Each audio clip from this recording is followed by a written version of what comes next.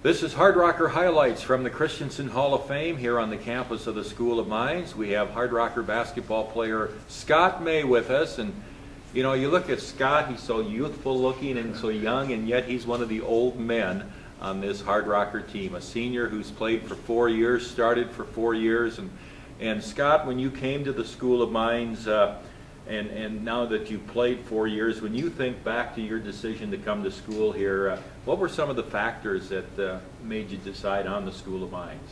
It was a really good school. That was one of the biggest things. Was I kind of had no clue where I was going to go and kind of what I wanted to do. And came here on my visit and talked to Dr. Kirk and really liked the kind of program that he in industrial engineering was offering. So that was one of the big decisions. And also they were graduating a lot of seniors that year, and so I thought I had the opportunity to come in and play some. So that was another big reason I came. Was Colorado Mines an option at all for you?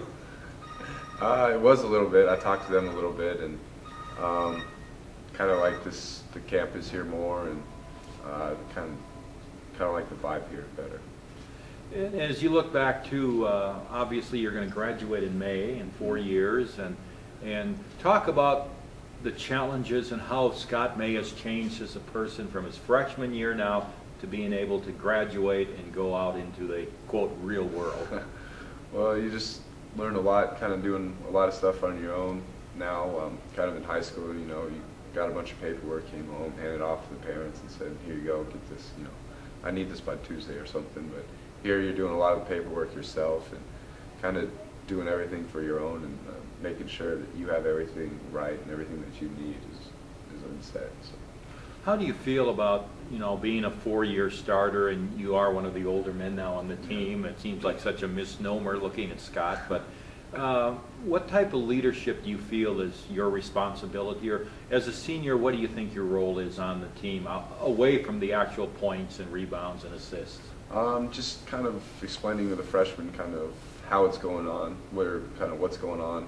A lot of times they come to me about class stuff, you know, what class should I take, you know, should I take this semester, or what should I take this semester? There are a lot of stuff like that, and also a lot of just kind of what to expect from practices and workouts and road trips. A lot of those are, they're kind of new to it, and I've been there a lot and kind of know what's going on, so kind of help them out, you know, maybe just figuring out what to pack or what to bring for road trips, just anything like that.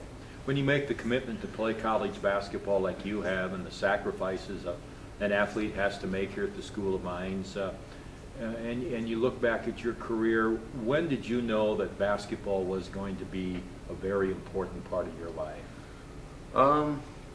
Kind of in high school.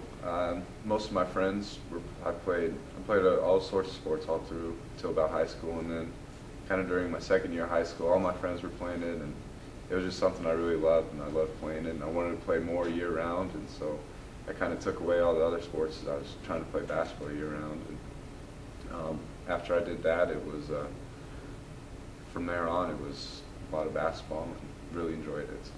If you are you looking forward to the next stage of your life then, getting out and into the work world, and are you ready for that next step? A little bit, yeah. It's kind of nerve-wracking, just not really knowing what you're going to do. It's kind of have your whole life set out for you until now, and then it's going to change. But yeah, it's exciting, and it'll turn out well. So.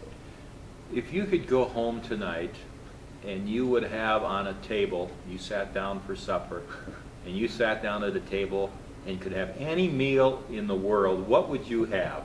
I definitely have pancakes. Pancakes is they're my favorite meal. And morning, noon, or night, huh? Yeah, definitely. Me and my roommate Jordan and Tanner, we always go to IHOP to have unlimited pancakes. So we've been doing that a lot lately. Now, how does a man get hooked on pancakes? I couldn't tell you. I have no clue. It's just something I like. So. That's interesting. So pancakes for Scott May. You know, I like pancakes, but I really haven't had them lately. So in honor of you, sometime this week, I'm going to have pancakes for breakfast.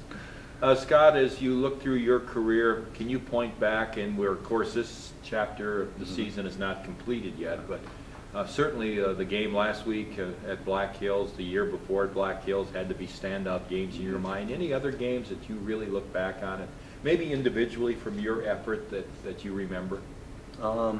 Individually, we kind of played a game against Minot last year, and just kind of seeing we were all kind of flat and we weren't really playing well. And I kind of went on and had a little streak of like 10 points in a row right at the end of the game, and that was one of my highlights of individually. And just as a team, probably last year too, going on that run, we were on the road for so long, and going to Dickinson and then Valley and then even to Jamestown was a good run, and that was a lot of fun. Well, Scott May has certainly had a great career here at the School of Mines. One of my favorite players over the years to watch, because Scott only knows one way to play, and that's 110%. What advice would you give anybody, a freshman coming into the School of Mines as a basketball player, as you leave your career? What advice would you give somebody that, of course, won't be here next year, but you could offer this year? I just say definitely try to learn from the kids who know what they're doing. I think that helps out a lot. I really didn't have anybody to kind of learn from, because everybody was so young when I got here, and kind of the older kids now, you can kind of see just doing little movements and during practice and stuff like that is really not advanced, but just experience, and kind of learning from them and just learning little tricks of the trade from the older guys. I think is definitely something that would benefit. Great advice from Scott May. Scott out of the Denver area, a senior here on the School of Mines basketball team. For Hardrocker highlights for Scott May, this is Tom Rudebusch, and for InsideDakotaSports.com.